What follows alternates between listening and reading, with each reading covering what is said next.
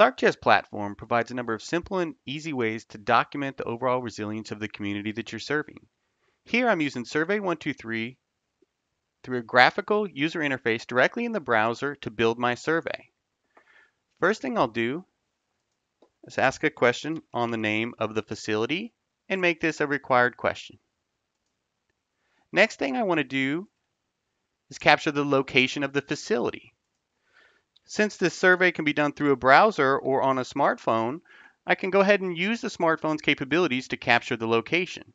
I can set my default base map using imagery, street maps, topo, or any one of a number of other ones, as well as to set the default location. Next thing I want to do is use a single choice option to collect some information on the type of facility. So we'll do type and we'll give a few simple options here: medical,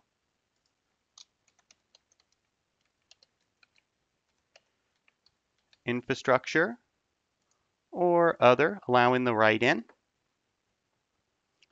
Next thing I want to do is kind of gauge the resilience of this asset based on the survey response.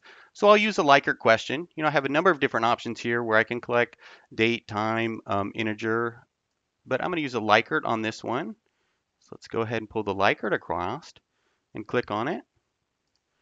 And we'll ask a simple statement here for the survey respondent to address. This location is prepared for any type of disaster. We'll use the standard options here. And finally, we'll allow the respondent to upload a picture of this facility. Okay, and I will make that one a required question.